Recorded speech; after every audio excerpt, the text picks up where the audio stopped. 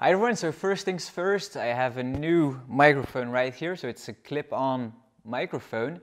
It's from Rode, so I'm trying this one out from a friend of mine because I got some comments about bad sound quality and I'm just trying to improve this channel every day, so I'm trying this one out now. If you like the sound better how it is right now, just leave a thumbs up so I know I should buy one and improve the videos that way. So I'll be talking a bit more about the last two videos and give like a small presentation about Prepreg and the use and why I think it's useful, why it's not, how to use it, how to store it and so on. There will be, in the downside of this video, there will be a colored theme by every topic I talk about. So if you want to skip some parts, you can just move the little timeline to the spots you like or re-watch it again if you want. So I have a little presentation on my computer here. I prepared it quite quickly just to give me some notes. So sometimes I'll be reading off this just to be able to give you all the information that I think is useful. So I'll start with the beginning of the video with talking about the storage of Prepreg. So Prepreg already has a resin in it and it will cure if it's not properly stored. So it should be stored in a freezer, and the reason for that, it's just in a mechanical or chemical way, is just to avoid the resin to start from curing. So it's the same with regular resins. You're mixing A and B, and at a certain temperature it will start to kick in and have a chemical reaction and make it go hard. So in the freezer you can like stretch that timeline to about 1 year, and that's what they call the shelf life. And the funny thing is, it's not laying in a shelf, but it's just in the freezer. And there are two ways to store it. So you have your conventional freezer. So if your mom or wife or whoever who owns a freezer is okay with you storing the Prepreg in it, you can store it into a regular household freezer. For bigger rolls, the suggestion is to have like a chest freezer. When you're in like hot countries, they have these freezers, or in most shops, to store vegetables, pizzas and so on. But you can also buy one of these and store full rolls of Prepreg in that. So you have about 1 year in the freezer before it starts to deteriorate. And if you're like, the cool thing about the XC110, I don't know about other Prepregs, but mostly you will have in between like 15 till 30 days of shelf life without having it being into a freezer. So that's a bit about the how to store it, and I'll just show you my freezer and how it's organized and how I keep everything into my freezer. So here you have it. So this is the freezer. I keep most of my Prepreg in, so I'll just show you how it looks like. So it's all in compartments with different types of Prepreg. So I have the XT110 as well. So this is the tooling Prepreg, but this will be for another video. It's from Easy Composites as well, just to make the molds out of a Prepreg system. So I have different rolls in different sizes, and this is the tooling Prepreg. And how I know the difference is because of the brown paper layer on the back, and I'll also label everything. So I have 2 meters of 38 centimeters of width on 210, so this is the XC110, 210 grams square meter, and I stored it on the 11th of 08/18. So just to know when everything is stored, and I always use the first resin. So the other cool thing is you can store, like I have a layer of 210 when I'm just making tutorial, or if I have to use a bit more on flanges and so on. So I store them that way. And these are like little packages of the offcuts that I use to make like the patchwork tutorial of the second little car I did in the last tutorial. And then what do we have here as well? just some templates I did for a customer. And then right here you can see the example of a chest freezer where you can store full rolls. So the easy composite rolls are 1.25 meters long, so that way you can store them in here, but most of my rolls are stored in a small freezer. So here's the thing, I'm going to explain how you can see that the shelf life was passed. So these were stored not into the freezer, I think about 2 months, and you can see it's very crispy and it's even brittle. But the most important thing is to know for people that don't know much about Prepreg is that this is not like a way you could say I'm going to make Prepreg parts, put them into a mold and just put them, I would say 6 months on the side and then have good parts, because you need to have the temperature to let the resin flow and get it all out into all to the spots and tightly against the mold. So the second thing that you will see is that you will lose all tackiness into your fabric. So if you're laying it into a mold, you want that tackiness just to be perfect, just to be able to put it into all corners and get it to stick to the mold as well. So this is the crispy sounds that I wanted to explain. So if you remove the backing layer, you will see it's this is cured resin, so you're not able to use this anymore. So that's why it's so important to store it into a freezer if you're sure not to use it within the 28 till 30 days after having it sent. So a bit more about how the Prepreg is called. I'll be using the Easy Composites Prepreg as an example, but it should be for most Prepregs you can buy online or in a shop somewhere. So the Easy Composites Prepreg is called for the out of autoclave, so it's very important to mention that it's out of autoclave and not autoclave Prepreg. They also have the autoclave Prepreg, but I'll talk a bit more about that later on. So you have the Prepreg XC 110, so the C stands for components Prepreg. They also have the XT 110, I think, and then it's for the tooling. So if you want to make parts, use the component. If you want to make tooling, like the molds, use the XT 110. So then they call it Prepreg Carbon 3K. So the 3K stands for 3000 strands, fibers per strand. The higher that is, the more compact the weave will be. So you have my favorites, carbon fiber for infusion is, for example, the 650 12K. So it's a very dense strands into the weave. So quite important to know that a 3K is the regular thing for a twill weave, for example. So then it's a 210 gram. So the 210 gram stands for the weight of the fiber. So that's very important. It's the weight of the fiber without the epoxy resin, so the Prepreg resin being into it.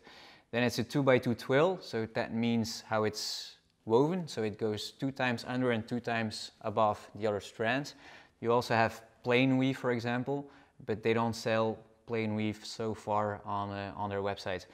And then very important to know, it's 1250 millimeters in width, so on a 1 meter roll. So if you order, the price is set on the website, I think it's around 53 pounds. It's for 1 meter long on 1 meter 25. So it's very important to know, because it's not the price per square meter, but on a roll of 1.25 in width. And then they also have the Prepreg XC110. It's a 6K 416. There's a big difference to know between these two that I'll explain a bit later on.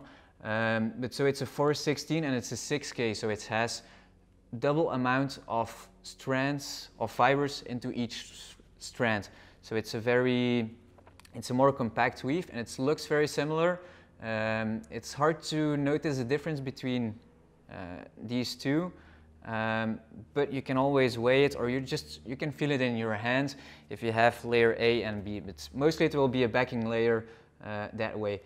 So it's also 1.25 meters long in width on 1 meter long. So you can buy, I think, on 1 meter rolls, 2 meter rolls, 5, 10, or full rolls. I think a full roll is 100 meters.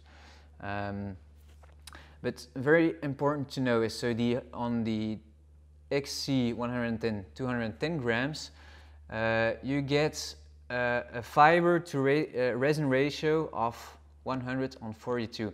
So there's 42% of resin onto the fibers, meaning you have a total weight of 362 grams in total on that 210.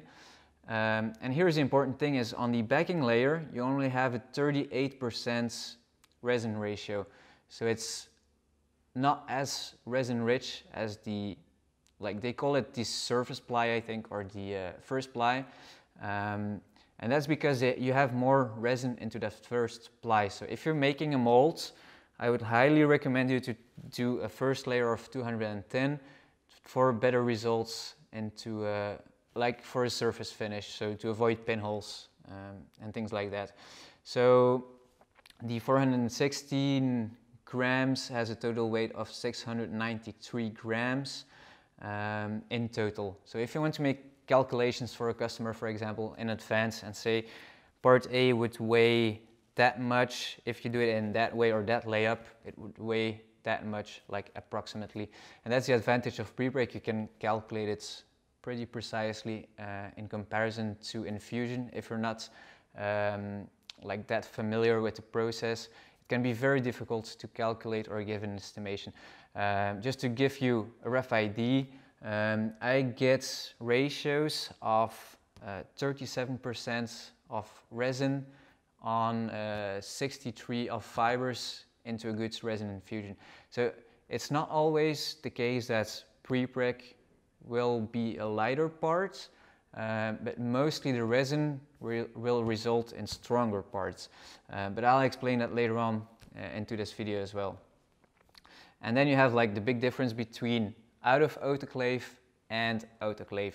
So as long as you're not building like Formula 1 pieces, spacecraft, big planes, out of autoclave should be enough. There's just a minor difference between, like as far as I know, I quote me wrong, write it down in the comments if you're in that sector of spacecraft, aircraft and so on, but mostly the parts will be quite identical in mechanical properties, maybe not that much in mechanical properties because you have more compression. So you're working on -1 bar under vacuum for an out of autoclave, and you can go up to 10 bars positive pressure plus the vacuum negative pressure. So there's a gas into a big chamber, and they put a lot of pressure onto the bag, and then you can suck out all the air out of the part as well. So you get a more compact stack of layers with an autoclave. So that's why it's better.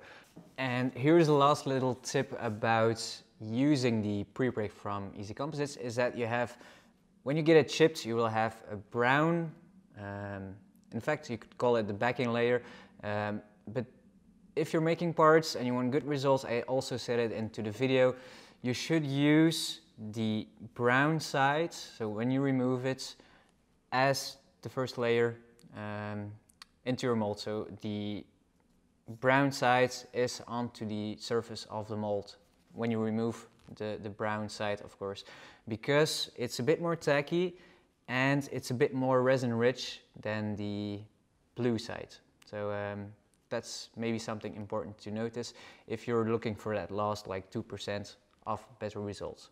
So that's about this little topic about the difference and the Prepreg Easy Composites is selling. So here's another thing I wanted to mention. So I just have a few of this laying around. So this was, if you've been a customer from Easy Composites for a long time, you will know that the Prepreg previously was sold as Prepreg. So it's another system they improved now with the new Prepreg. So this was the old one, and this was the surface ply. So this is already a bit out of shelf life.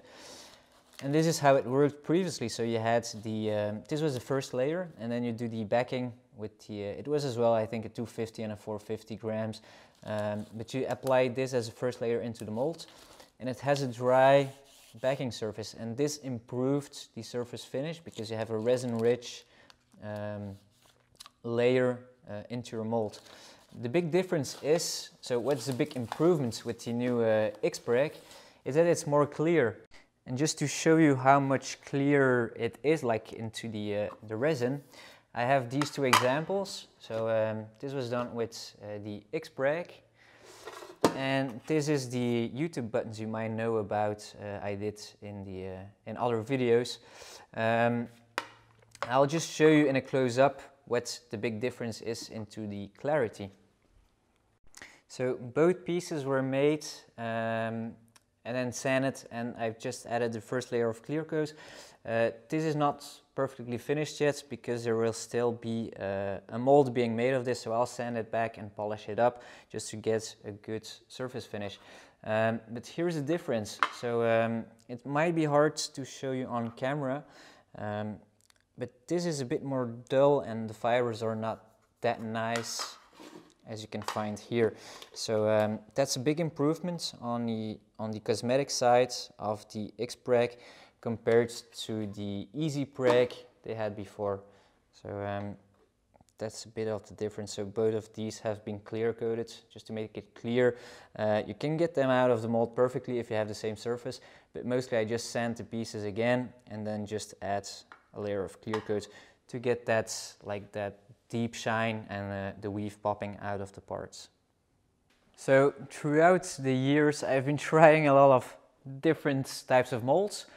Prepreg can be pretty challenging to get like the right mold, so I'll be going through like the no-goes and like go to the more optimal, the best molds you can make to be getting like the perfect Prepreg parts like you want to have. So I'll start with the first no-go. It's silicon. So as long as it's high temperature resistance in some ways, so you can find silicons that are high temperature resistant. It's just too flexible. If you're adding the vacuum on it, it will just flex and give you bad results. So that's not a good idea to go for. Then you have like, obviously, this is polystyrene. So this, and in fact, it's a funny thing because I've already started thinking about doing a tutorial between the difference of polyurethane and polystyrene. Most of you will already know what to use it for and what not, but I'll keep that like a little thing to make another video from.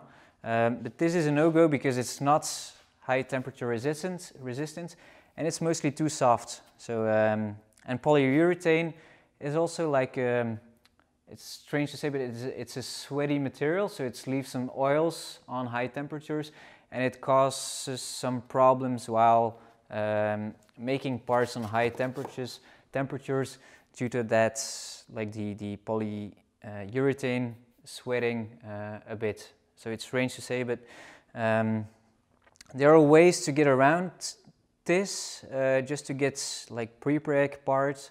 You just have to be creative in some way, just to think about like mid steps before getting to the right molds. Like for example, you can go from a polyurethane to a mold looking like this that is not high temperature resistant.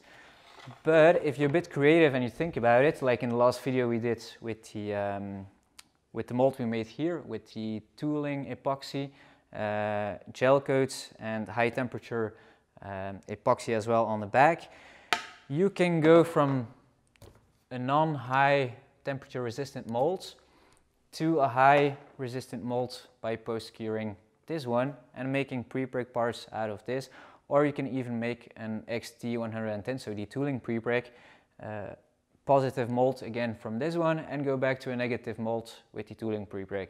So sometimes it's just a matter of thinking a bit, being creative, and you can always get to a mold that is Prepreg resistant or accepts the Prepreg and high temperatures.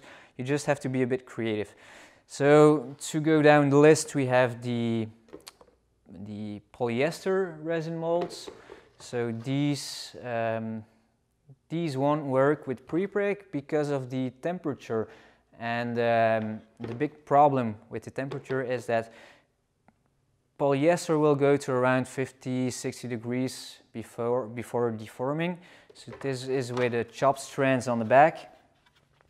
So this is not ideal. You can always try, but mostly you'll get bad results, or the mold won't be strong enough to resist multiple pulls out of your mold. So this is a bit of the same, but this is with a regular, a fiberglass mat with regular epoxy, but the same problem. The laminating epoxy, for example, from Easy Composites, is not compatible to high temperatures, so you're not able to go till 120 degrees. So that's a no-go as well.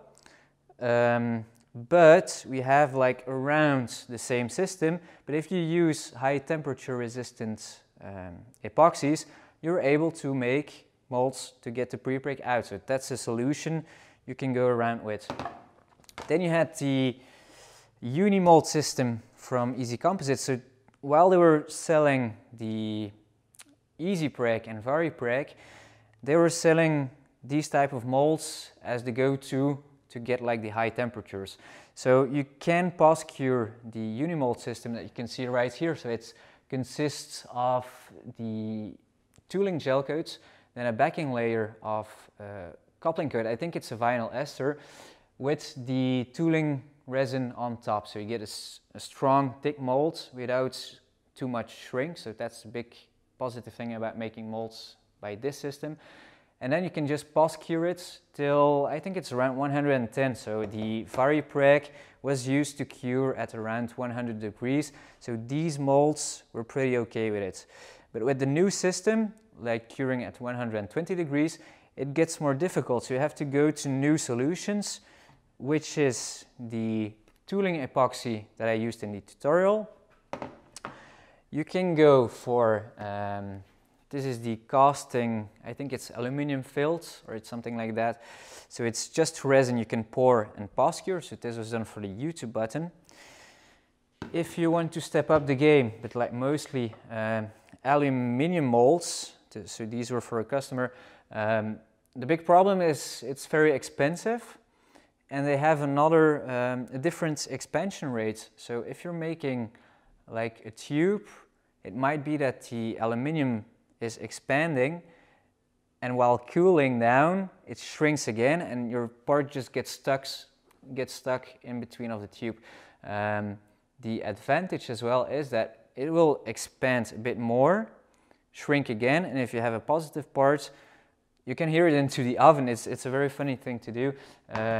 While curing and cooling down again, the mold shrinks and you hear your parts popping or making like noises of the parts coming loose. So the problem about that is that the shrinkage can cause some surface problems, so pinholes or cracks or voids. So that might be a problem. So the solution to that is using Prepreg molds, because they have the same expansion and contraction rate. So that way you're able to have like good parts. The only problem with the Prepreg is that it has no gel coat. So if you sand it, you will see like a weave into your part. But mostly in my case, I just sand the parts again and then clear coat them before you go to a customer, because mostly I make cosmetic parts or parts that will be used in a mechanical way, but then you can just sand them again and polish them and get a good result.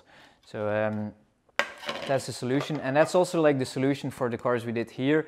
What you could do is, this is now accepting 120 degrees, so you can make a negative mold from this part now and get like a good Prepreg molds to make more parts like these out. And then yeah, you have like the ultimate solution. It's the tooling Prepreg from Easy Composites. So it looks like that. You have a black surface that is into the Prepreg, so it's a gel coat, so you get a perfect finish. You can sand it like just a little bit and polish it as well just a little bit. Mostly it will give better results than the regular Prepreg. And on the back you can see as well, it's all Prepreg. And you can hear it on the sounds. it's like it's a compact mold. It's a very good mold. So the only downside it's a bit more expensive. Oh, and just forgot this one. It was laying on the back of the table, so I didn't see it.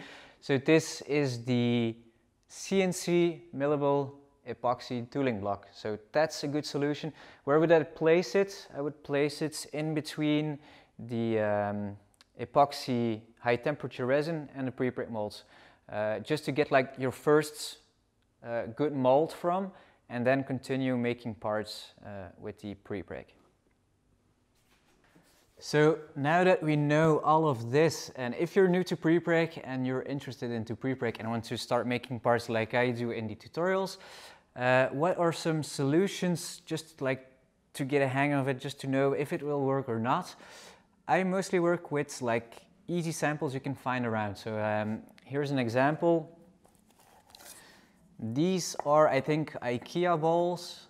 So cereal balls, or just for vegetables or fruit salads and so on.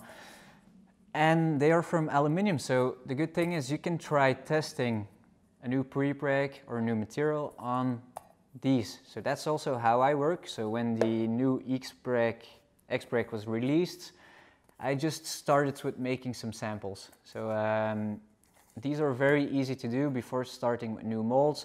You can buy like 10 of these and just do different layups, different systems, different curing, and that's how I learned like to get the good results out of this new Prepreg system. So that's an idea. You can also try with steel or aluminium L profiles. Of course, like what I always tell when I get some comments on Facebook and so on, like people say, I want to try Prepreg, I want to do a boat, I want to make some, like mostly something very complex, then I always say like try it first on a regular plate of glass, because this is like, you can have almost no contamination. You can try like different materials, like is your release agent working or not, because I always use the chemical release agent from Easy Composites, but some people don't have access to it, so mostly I just tell them, take a piece of glass, you can mostly find it in most stores, try your release agents, try your oven, try your curing cycles on a piece of glass, because this is like the most easy thing to try. It doesn't take too much time to do the layup, and you know if the resin is okay, if the system is okay, and the Prepreg. So that's also for me like something, if I notice that something is going wrong on multiple parts while trying the Prepreg, and I'm just like, I'm losing it. So I don't know, is it me, is it a wrong process, is it a wrong system with the oven curing? I try it on a piece of glass next to a part, and that way I always know like a reference on a piece of glass. And I know like, is there a problem with the material? Is it outdated? Was it badly manufactured or not? And I try a glass plate, and if the glass plate is perfect, but the part is not, I know it's not the Prepreg, it's not the curing cycle, it's not the release agent, it's not the bag, it's probably something else like the curing or the molds not being compatible with the Prepreg. So that's how I excluded many problems out of trying the new Prepreg. Then you also have like, this is something probably most people already have at home. So this is the, it's to make hot sandwiches, so hot toasts with ham and cheese. And I try this as well as a mold after going for a glass plate, or if I'm doing like a workshop or a tutorial with people, I just tell them try it on this. It's a bit more complex than a glass plate. It's a bit more challenging, and you'll get like easy results just prepping the molds with chemical release agents, and then you can just go and try. And so these are results like while making samples. I try it on these. And then of course you can make your own molds like I did here. I'll see, like maybe some people are already interested in buying a mold like this. Maybe I can start doing something with Easy Composites. If I make the molds, I sell you the molds with the amount of material needed. But it's just something to figure out with Easy Composites if they are ready for it, if they want to do it or not. Leave a comment below if you would be interested in like a kit package with the molds and the amount of prepreg needed just to make it like your first pieces and following my tutorials. And if you're new to prepreg and so on, Easy Composites also sells kits. It's for a very good price, I think. It's okay. You get 1 meter of prepreg, 210, 1 meter of 450 grams. You get the perforated release film, vacuum bag, breather cloth, vacuum bagging gum tape, so the tacky tape, a true back connector, the valve, so the entire thing to make the vacuum connector, and then you get some gloves, and the pump is optional. So they also have the professional kits, but mostly if you're already into prepreg, you don't need that box of extra gloves and maybe a vacuum pump and so on. So if you want to try it, you can always go for a kit first before buying like 10 meters of prepreg and not knowing where to store them or don't having the oven and so on. But these are some things I'll talk about negative points and positive points I think about prepreg. So I'll start with the negative points and then go to the positive points. So a few of these like negative points or things that I think you might need to know is that prepreg will look easy. So in my videos, I just try to do it like a time lapse, going all the way through the process. Making like these cars, like I didn't do them before, so for me it was a challenge as well. It worked out perfectly, but it was quite difficult to get it into the tight corners into one mat of prepreg. So as much as it might look like stickering or putting vinyl wrapping onto pieces, it's a bit more difficult than it looks, so that's something to keep in mind. Like it's not because you're used to making molds, doing chop strands with polyester resin and so on, that you're always able to get good results from the first try. So it's mostly not giving up, keep on trying till you get the good results, and it should work. It's very possible that it will work, but it's many factors that will make it a good or a bad piece, and I'll talk about the possible bad factors later on in this video.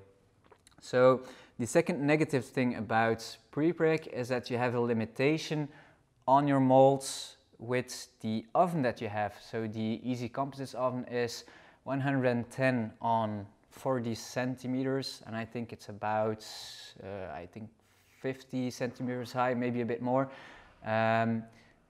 But so you're limited to these sizes as well, so that's something to keep in mind. I have a second oven that is 1 meter on 1 meter on 1 meter 10, I think, so I'm able to make a lot of parts in that oven, but I will probably never be able to build a boat, an aircraft or something like that, because you need a big oven, and it needs to be a very good oven. So you're not able to make parts into a wooden box with just a hot ventilator into a wooden box that is insulated, because you need that very precise temperature to be steady onto 1 degree Celsius for a long time, and having it like being a closed box against cold air going through for a very long time. So that's a limitation you have with prepreg. The other thing is the price. So prepreg can be, I would say, very expensive. So it's 53 pounds for a square meter. It's a bit more because you have 1 meter 25, but that's just for one layer, and mostly you will need like one surface layer back to its multiple backing layers. So that can bring the price quite up. On the other side, you don't need extra resins, you don't need peel ply, you don't need an infusion mesh. So it's something that I will talk about later on in probably another video where I compare prepreg to infusion or wet layup, vacuum bagging and so on. But it can be pretty pricey, so you have to store it as well. It can deteriorate. You don't always get perfect results. So that's probably like a negative side. The drapeability as well is much more complex than doing like the preparations for an infusion, where you don't have the resin, because the resin is like the matrix keeping everything together. So it's very close to having a sticker or a very thick vinyl wrap. So vinyl wrap, you're able to blow some hot air on it. Maybe I should do a video about it, because I have some wrapping as well here in the workshop. But it's more stretchy with a vinyl wrap, because you're stretching the polymers, and here you just have the fibers keeping everything together. So it's very difficult to drape into difficult size. So I would say like the car that I did is probably, like, I wouldn't say the most challenging piece, but these had like sharp corners, sharp edges to get all tightly against the mold. So drapeability might be a problem with Prepreg. The advantage is you can cut them into smaller pieces, but that's for the positive sides later on. So if you have voids or bridging, like I told in the beginning of the video, you have on the surface ply, you have 33% of resin. So that's very low. So if you have a void, all the resin from all the fibers you have will all go through that void because of the vacuum being pulled. So vacuum will always suck all the resin to a place where it has more space to pull up, and that way you get voids, you get cracks, yeah, and like that's all caused to the bridging. If you're doing an infusion, the advantage is that if you have a sealed bag, all the excess resin will just pull up in that place, but you will have like a nice, it's not nice, but you will have like more resin into that corner and still have the perfect shape of your mold that you had. So that's a negative side as well about the Prepreg.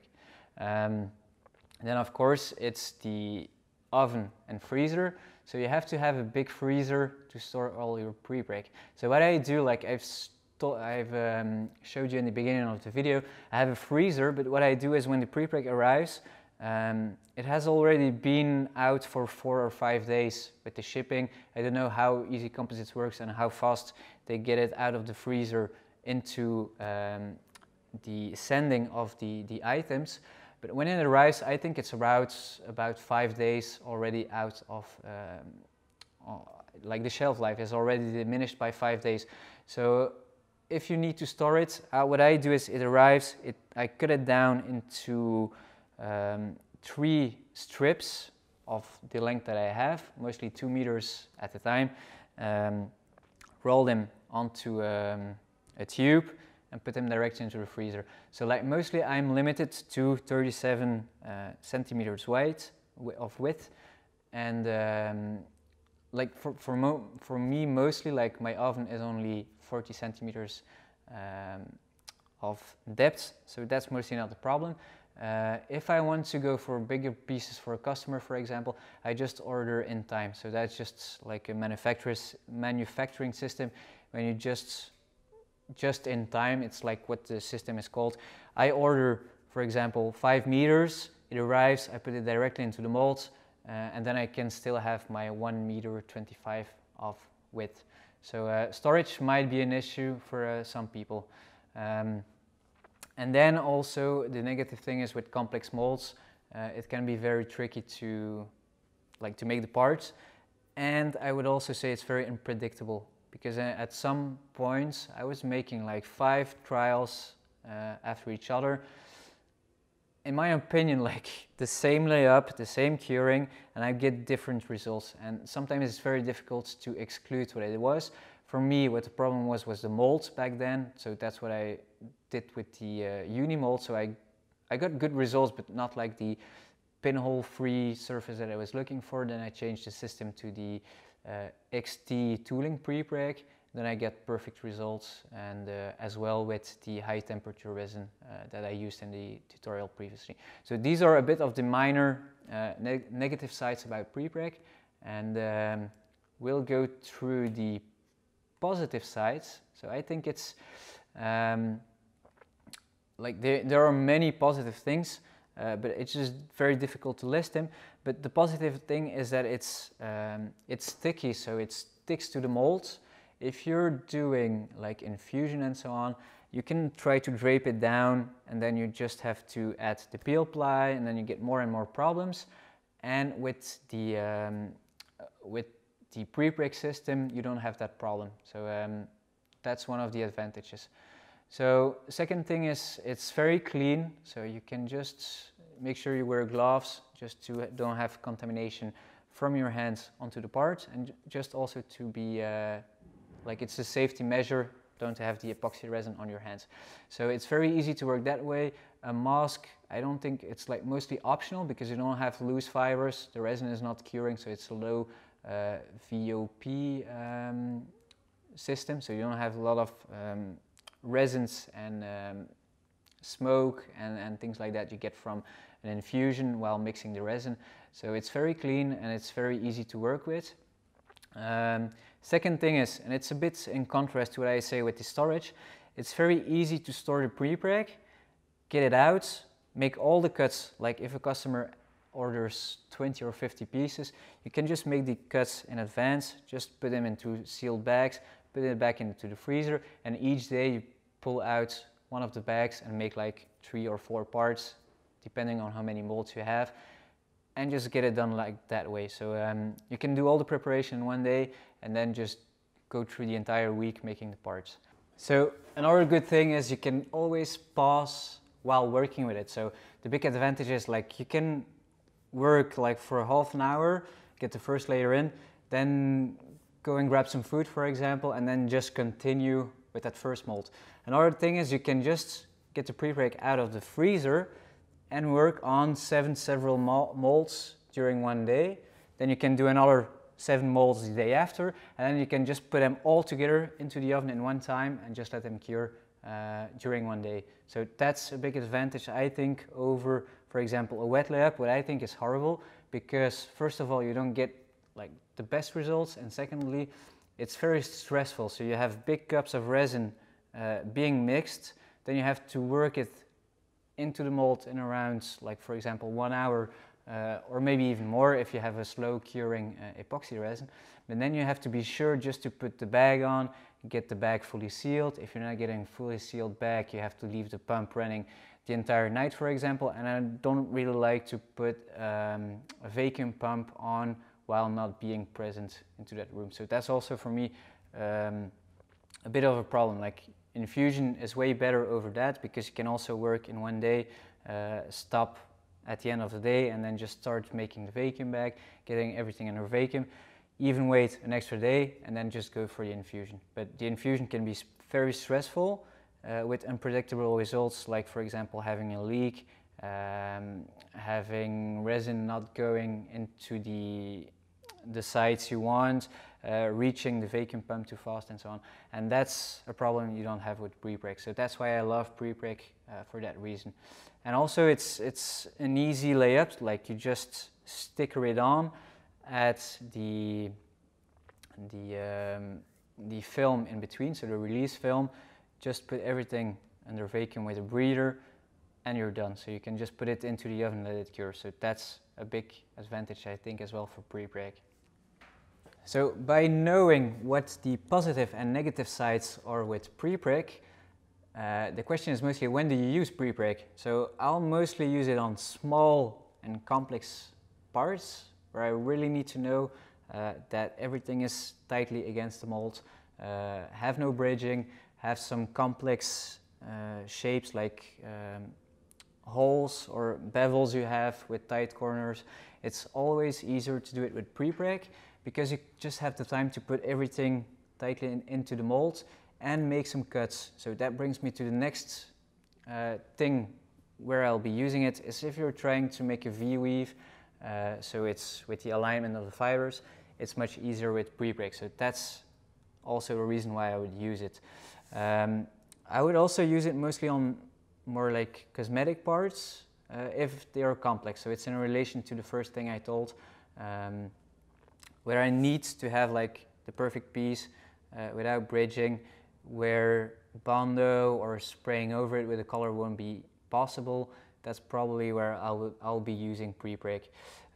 Also an important thing is when you need to make multiple parts for a customer and needs like a repetitive, it's very hard to say, where you have to repeat the same process over and over again with the same layup exactly to the millimeter, for example, on flanges, on sides, where you will have nuts and bolts being connected into the parts.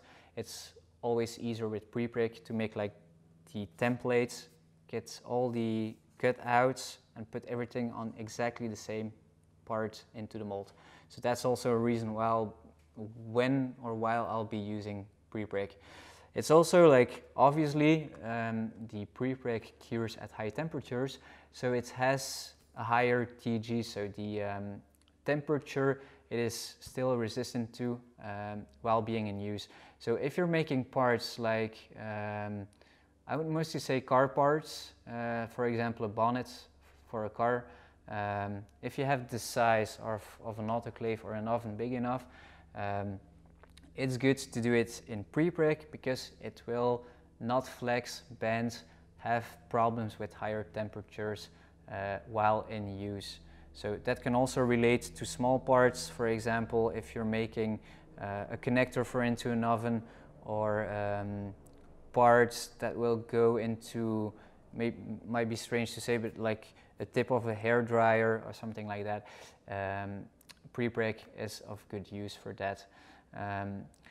And last but not least, like I said in the beginning of the video, you might get good results with infusion as well, but with Prepreg you'll get stronger parts. Mostly like, I never did some real testing, but I can just feel it. If I do a layup of 200 grams, so I mean like 3 layers of 650, or do a layup with the Prepreg, then I'll just notice this by bending it, that the resin matrix in the Prepreg is stronger than while doing an infusion with resin. It's also not possible to get more resin, because resin is in fact the most brittle thing into doing a carbon fiber piece. So it's not like, you cannot think, like I told it as well, I think, while making the mold making video, it's not like I'll put a lot of resin on it just to make it thicker and make it stronger. It's mostly the resin that will break, and then followed by the fiber being broken or bent as well as a result of that. So as a follow-up of that as well is that temperatures do matter. So what I mean by that is, it's by the side of the curing, so the curing cycle will make a difference on the Prepreg, and the materials that you'll need. So I already explained it a bit in the molds making part, but it's something you really have to think of, because you can make a mold by using like the regular gel coat with chop strands, polyester resin and so on, by just taking a piece and just try to make it. That piece could be wood, could be any type of plastic, could be metal, could be even an already made fiberglass piece. But when you're using the Prepreg and you use it into a high temperature system, like being into the oven, you need to take count of like the materials that you use for your mold. For example, you have expanding polyurethane foam. While being into an oven, it will expand even more. Like it could even expand 1 centimeter, because I did some trials with expanding foam as for a mold, and it just expanded like really much. So it was a problem using this into a high temperature environment. So that can be a problem for that. Even with plastics, like some plastics go till 100 degrees, they are self-releasing, like many plastics like polypropylene and so on will be self-releasing. So that can be an advantage in making parts by the regular wet layup system.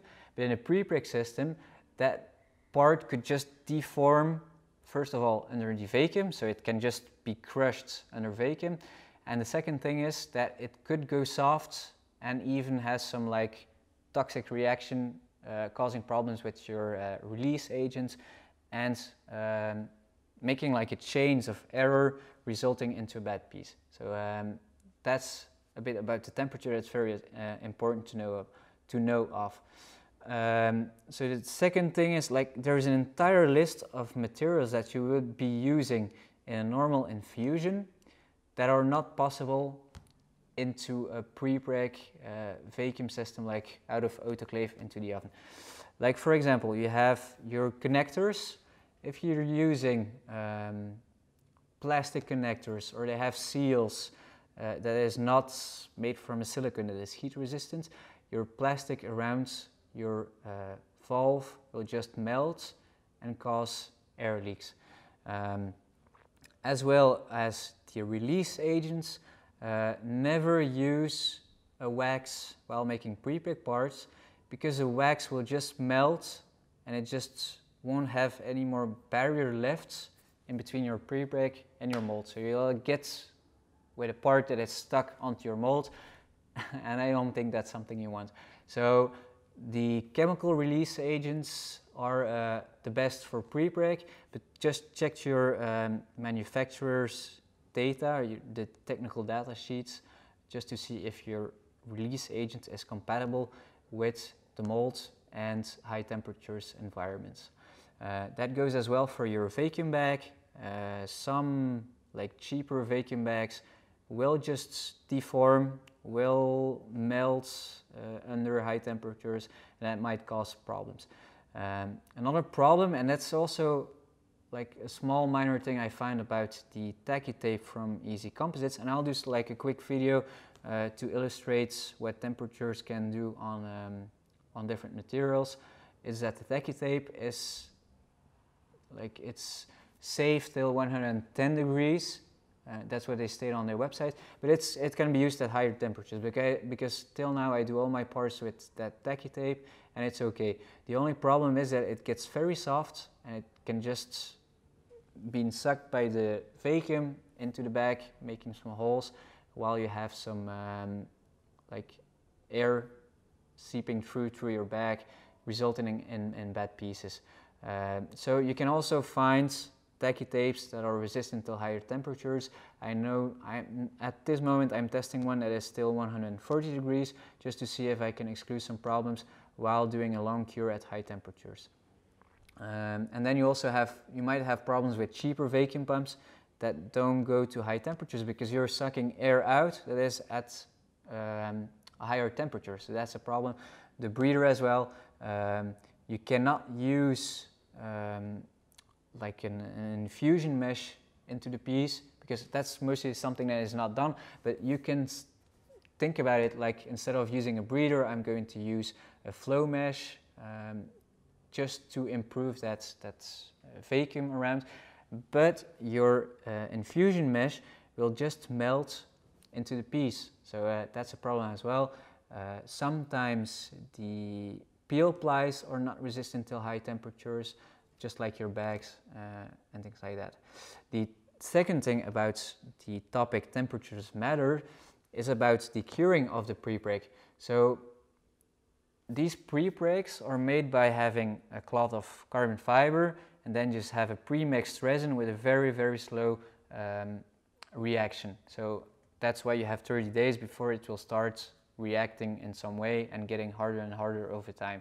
So these are mixed, and these manufacturers mostly work very hard on getting the right ratio, the right flow of the resin at certain temperatures. So it's very important just to follow the manufacturer's data, but also try to experiment and improve their data. So the Easy Composites curing cycle is stated as, if I know it out of my head, it's about starting at 20 degrees, then you go till 70 degrees, you wait for as much as you want, so the longer you want, the better the results might be. Why? Because at 70 degrees the resin won't cure, but it will go to a very liquid state, so it will just fill the entire surface of the mold and just avoid having like dry spots and other problems that might be caused by having your resin not being fluid enough. So after that, you will go quite rapidly till 120 degrees, just to get everything hard and just settle the resin as where it was during those 70 degrees. And so that's why you go until 120 degrees. It's only for 1 hour and a half. So other things you can try is, for example, do a curing at around 80 degrees Celsius or 90 degrees Celsius for a period of 24 hours, and then maybe get better results or same results, or or worse. So it's very important to read the technical data sheet and just start to understand what will happen to the resin at different temperatures. That's also why I do multiple tests on glass plates, just to know what's the best way, what's the best curing cycle, and also what's the fastest curing cycle with good results. Because time is money, and you want to get sometimes 2 runs out of your oven during one day, but till what point is it acceptable to go higher in temperatures and maybe have a bit more pinholes, but still be okay with the parts, instead of having like a very good parts without pinholes, but having it into the oven for 48 hours. So it's something you have to measure out, what's the best curing cycle. And mostly I just follow the curing cycle they advise, and then I just try different curing cycles. That's also why the ramp temperature of 2 degrees Celsius per minute is very important, just not to cause it to like cure too rapidly in between 70 and 120 degrees, or not too slow that it will cause other problems. So that's a bit more about the temperatures side of prepregs. So here I explain you a bit what will happen to the prepreg. So this is the old easy preg, but with heat you will see what will happen under higher temperatures, as well as with the tacky tape and just a piece of plastic.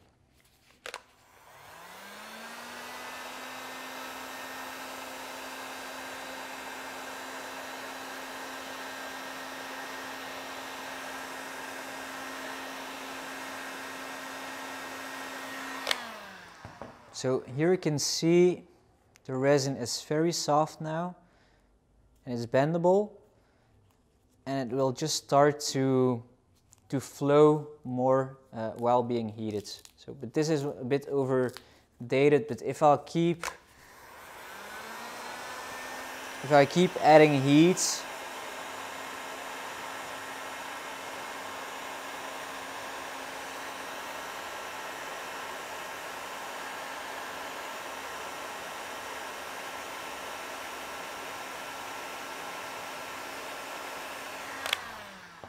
so if I keep adding the heat, it will just go into a liquid state, and then once it goes to 120 degrees, it will just be solid hard and cure nicely onto the mold.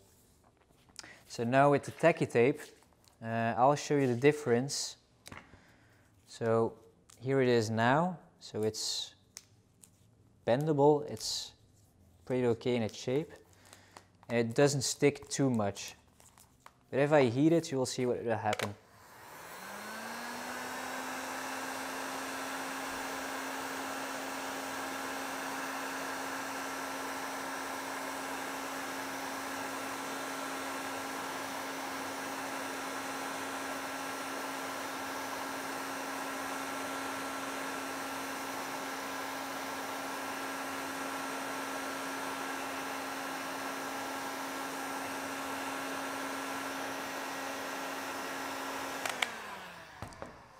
This is of course at very high temperatures, but it's so soft and even burns just a little bit, but it's so soft. And if you have some vacuum pulling, you can just lose all your vacuum right here. So that's why you have some tacky tapes that are till higher temperatures. The only downside is that they are more expensive mostly. And now for the plastic, this is very obvious. So this is like mostly like people thermoforming pieces. They'll just use the heat in their advantage.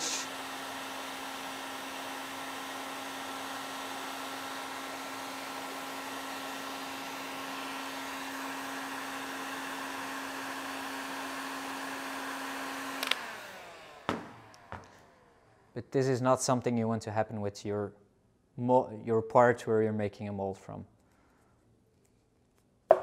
So here are some things for people who tried Prepreg and get bad results.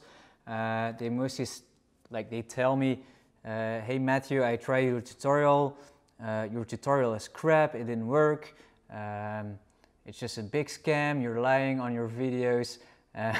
So what are mostly the causes is just the environment or the way they use the Prepreg.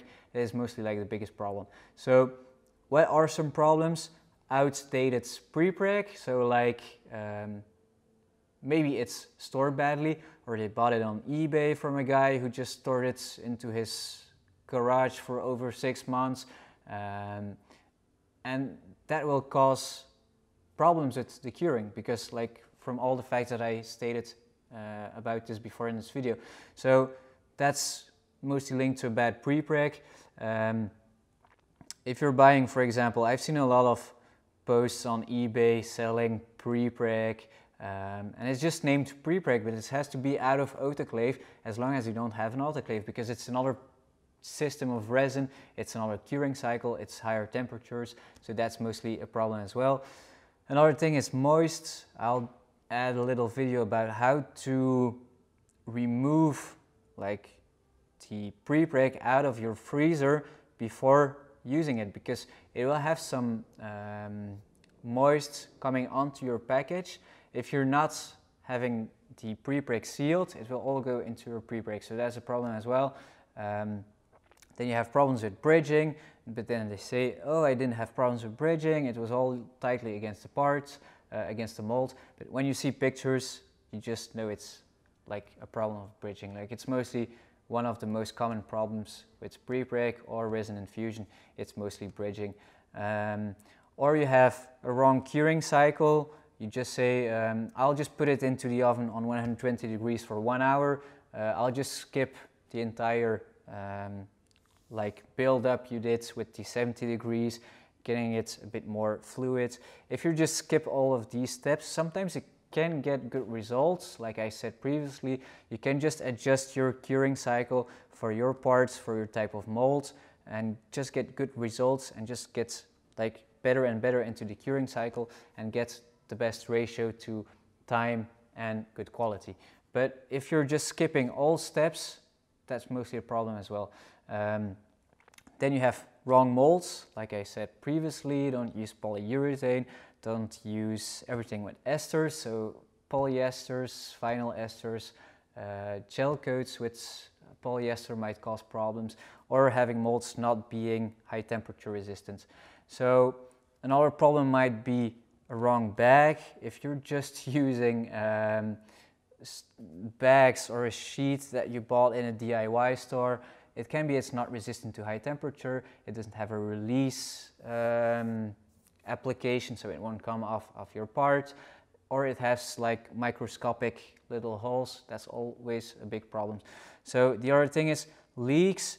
You cannot have any leak into your part. So I'll do probably another video about it, just making airtight vacuum bags. It's very hard to explain because it's mostly it's in the fingers. You know when you get a good part, you know when you do a drop test for around 1 or 2 hours that the bag is still under vacuum and it's good, then you're ready to proceed to the next step. Because if you don't have a sealed bag, it's the same with resin infusion. I think infusion and Prepreg are very close to each other. If you don't have a perfectly sealed bag, you don't even have to start with the curing or with the infusion, because you know you'll get crappy results. So it's all about full vacuum, full pressure, especially on a Prepreg, and with an infusion, not getting air into your resin or into your part. So another thing is the wrong release agent, like I said, with the mold wax, or people using beeswax or Vaseline or oils. I've read about using olive oil or sunflower oil to make a good release. It's not possible. You have to use the right chemical release agents. And it's mostly a thing about, yeah, I bought some of Easy Composites Prepreg, and then I bought some Kevlar Prepreg on eBay from a guy, and then I just put the carbon fiber Prepreg first, backed by the Kevlar, and it doesn't work. Like, it's delaminating, I get a lot of air, and I think it's a big problem with this or that or that. Mostly it's because like the resin matrix is from different manufacturers and just have different curing cycle. They are not bonding into each other. They don't have the same chemical like composition. So you won't be able to get results if doing so. Also, the thing is, the temperatures where you work in can also cause a problem, the humidity you have in the room. So it has to be a very controlled environment to get consistent results. But like I said, it's something to work on. You can try doing it into your garage where it's 15 degrees Celsius, or you can do it at home at 27 degrees Celsius, or I would rather say 22 degrees, or into open air on a sunny day in the summer on 35 degrees. All these factors will have different results, so it's very difficult to like be consistent in what you do if you don't have a controlled environment based on humidity and temperatures. Because it's also a thing, if you're working without gloves, your skin will have some oils, or if you just had a sandwich and your hands are a bit oily, you get it into the Prepreg and it will cure into the Prepreg while curing, and it will cause some fish eyeing and pinholes onto your finished part. As well as if, like in the beginning of the video, I explained about the perfect resin to fiber ratio. So it's measured out by the manufacturers to be like exactly good, to get good parts, still be lightweight. If you're using gloves and a hot air gun or a hair dryer and you get the resin soft and it sticks to your finger, then you're always removing a bit of resin that should be used to saturate the carbon fiber. So that's also a possible problem. So I use the least amount as possible of hot air to get the parts into the mold and just sticky enough. So these are some of the problems you might have. If you have some more examples or things you think of, just write them down in the comments below, and I'll see if I can do something with the comments later on to make like a follow-up video or something more. So I'll explain you how to remove like a bag or roll out of the freezer, and what you need to do before opening the bag, because you'll see like there's still some ice onto the bag, but you'll see a lot of drops coming on because of the moist in the air landing on top of the frozen bag you have here. So I'll wait for a few minutes.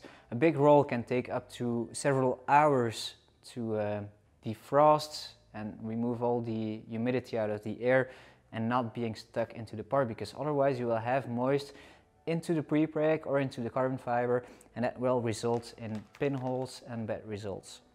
So here we're back with the parts we took out of the freezer. Of course there was some ice on it, but even if it would be clean from ice, it would still have condensation on top of it. So I'll just show you, like, this is the amount of water, not only due to the ice, but condensation as well, that might get trapped into your fibers. So that's a big no-go for epoxy resins, because they're like not good friends. Water and ice and resin aren't the best friends, so mostly resulting in pinholes or voids or like blurry lines into your resin. So now I'll show you some quick tips to get better results with your Prepreg parts while doing the layup, and just to avoid the previous problems I talked about. So here's the first thing about avoiding bridging, and it's an example I took from the video from Easy Composites as well. So it's very difficult to try to make something like this match into one sheet, because this is not tacky anymore. But if it would be tacky, you would stick it here and just try to push here, and it won't go into that tight corner. So the solution for this is just making some cuts, and if you're afraid of having like bad results on your sides, with Prepreg the advantage is that you can cut it in any way without having the carbon fiber fraying too much. So how would you solve this? You just put this ply against the corner, and then you can just have the other one being put something like this, just with a bit of overlap. And then you can just bend it and push it a bit further into the corner, because it will be much easier to have this side only bent into the corner instead of having a ply like this that will tack to your mold and here as well and trying to push it in. And the problem will be all the resin from here, so all of this, which should saturate the carbon, it will just all drip down into that void and fill it entirely with resin, resulting in bad results on everything on your part. The second thing is using the right tools. So these are dibbler tools, I think it's called like that. And that way you're able to push the carbon fiber tightly into tight corners. So because your fingers still have a round edge, making it impossible to just like push it tightly in. So you have these, you can buy these, or you can make these yourself. I just think sometimes it's just better to pay some money and just have the right tools instead of putting time into making your own. But this should work with like a spoon as well, for example, or a knife, or the back of a knife. So you don't need to buy these, but I think these are pretty good to buy, so I just bought these to save me some time making my own. And they have some like self-releasing characteristics on these, so they're just like bendable enough as well, just to put them into tight corners. So for example here, you can just apply more pressure and just push it into the corners. As well, you will see the fibers moving if you don't have like a compact fiber alignment into your part. They have different thicknesses here, as you can see. So this is a very thin one, this is a thicker one, and then you have rounded edges and like a knife shape. So the way you can use them is just like applying pressure like this. This one is like for tighter corners, and you can just like push it into the tight corners. And then you have these, and mostly what I do is just I take it here and then go like all the way around the flanges and push it tightly into the corners. So I got this first question from Jonathan Wingfield about the last video, so in the comment section. So if you have more questions, write them down in those comment sections of those videos, so I can do a follow-up as well about using fiberglass instead of carbon fiber. If it would result in like more print through after curing or not. So I have to say I haven't used fiberglass before as a backing of the mold, because like I said in the video, I mostly use carbon fiber cut-offs from projects just to make these molds. Why? Because it's like a stiffer mold, you have to use less fabric and less resin, because mostly shrink will occur into your resin and not into the fiber. So it's better to have carbon fiber because it's less plausible to have shrinkage into your fiber than fiberglass, but normally you should be okay with using fiberglass, and it's cheaper as well, but you'll need more and more resin to get the same stiffness. So I would advise to go for carbon fiber on small molds. If you're making big molds, then it might be most cost efficient to go with fiberglass. So here's the other question from Bishoy. So it's a Dutch message, but if I translate it, he's trying to make parts for his motorcycle, and just knowing how to make like edges around your parts before making the mold, because like it's true what he says, like here the part was already fixed on a base plate that was flat, but the way to do it is just you make some flute board flanges all the way around your part. You can just seal the edges that are not perfectly combined or aligned with some plasticine, so the beeswax, and then you can just make your mold based on that. So you have a mold with curved edges after making the mold. So another question, I'm sorry for the first name, I just can't read it or just pronounce it rightly because I don't speak your language. And Marcelo as well, asking about how the mold, the yellow mold was made, or how to make a perfect male mold. So it's very easy to answer because the video was already made and put onto my YouTube channel, but it's been a while, so I'll just show it again. So I had these shapes as a base, and then it was just put down onto a base plate, and then I made this mold, so with the mold making putty, but this is not the high temperature putty, so I do another video about it with the high temperature putty, so to make pre-preg molds as well, but that's how it was done with these shapes.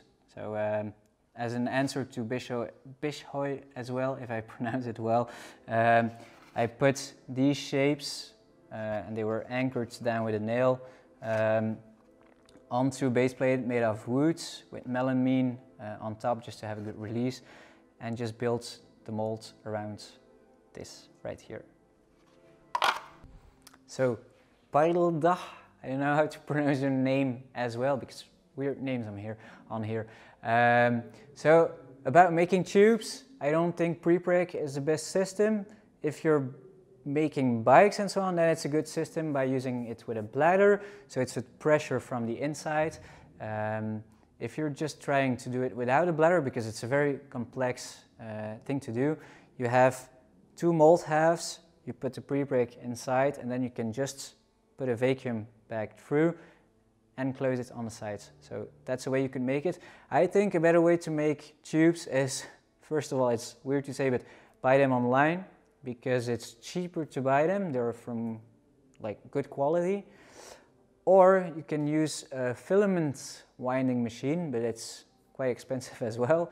So I think your solution is to buy them. And if you want to make them yourself, you just buy a mandrel made out of aluminium, or like even a PVC tube, and you wrap carbon fiber around it, and that way you'll get like a good inside finish, but not a good outside finish. So that might give you some things to think about, but it can be done, but it's quite difficult to do. Pierre, about the knife being close to the mold or onto the mold, I do understand your concern, and it's indeed something that you shouldn't do into your mold. So like even making cuts into the mold, it's something that I wouldn't advise. This was just as a reference for making these two little molds. For me, these molds are not like the most important molds that I make, but indeed, if you have just like a serious mold, a big important mold, don't use a Stanley knife or a razor blade into the mold or close to the mold.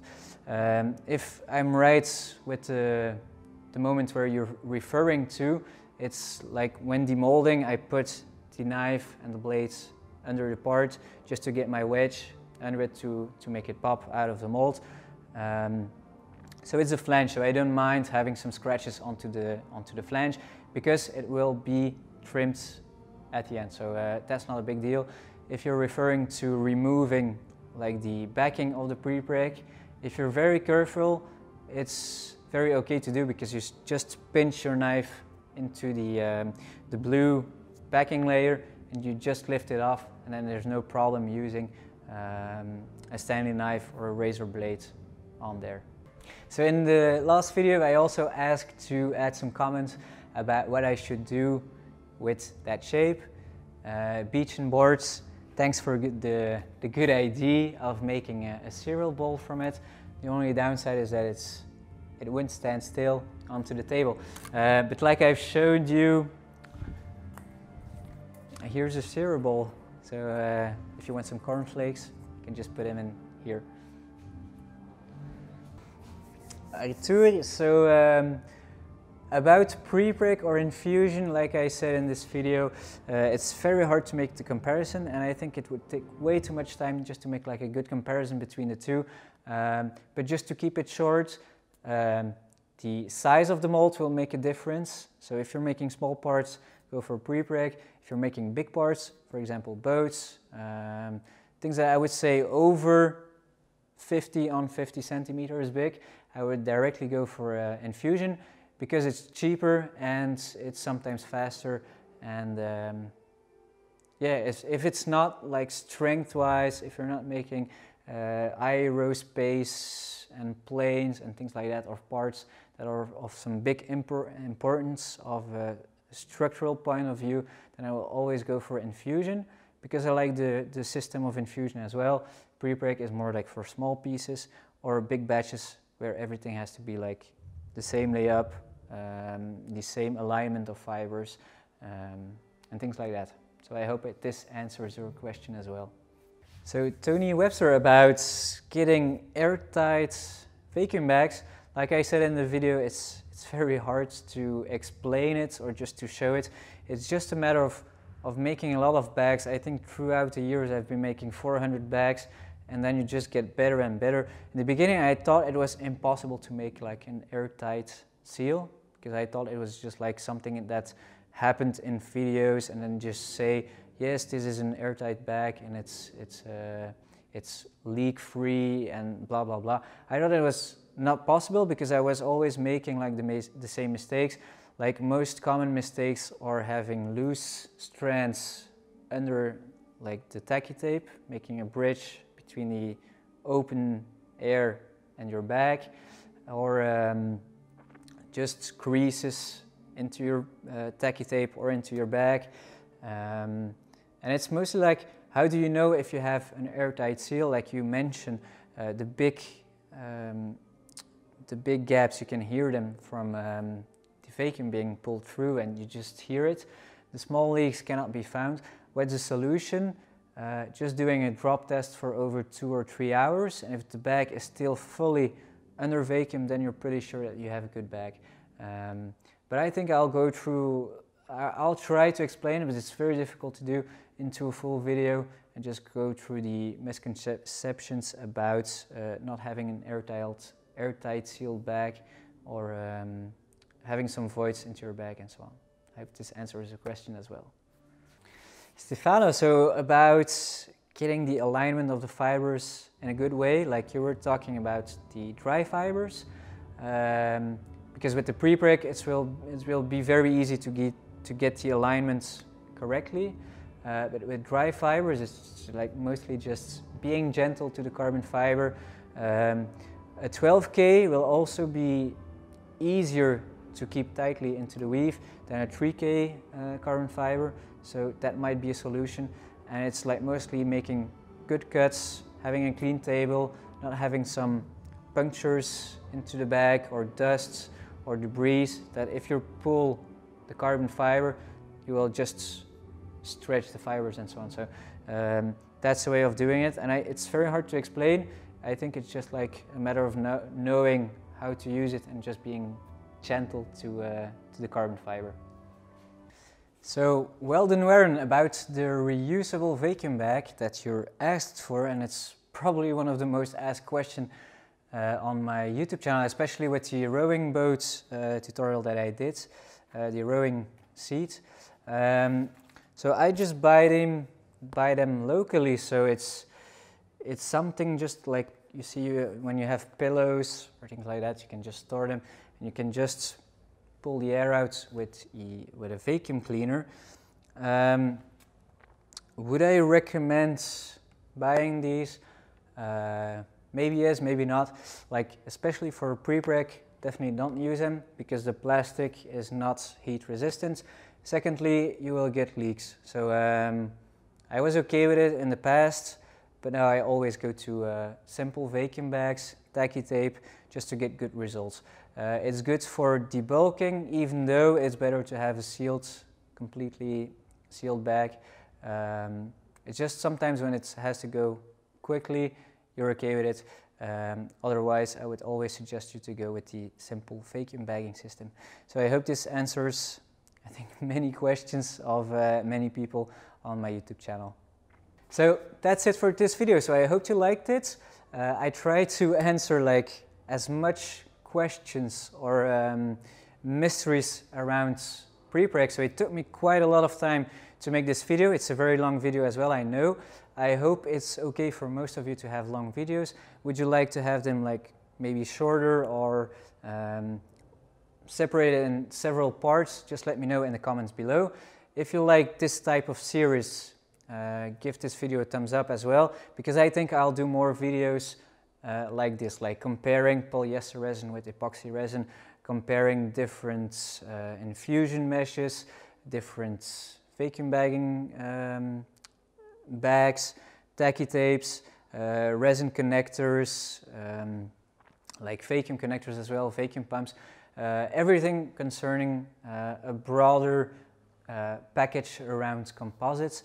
If you would like to see more of these, let me know. The idea is to make, to go from 1 video a week to 2 videos a week, where 1 video will be a project video and the other video will be more like an informal video about composites in general. So let me know if you would like something like this.